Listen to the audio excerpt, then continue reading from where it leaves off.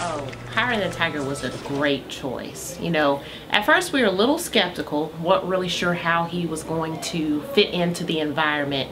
But boy, if I had to do it all over again, I would do it again. He's been great for us.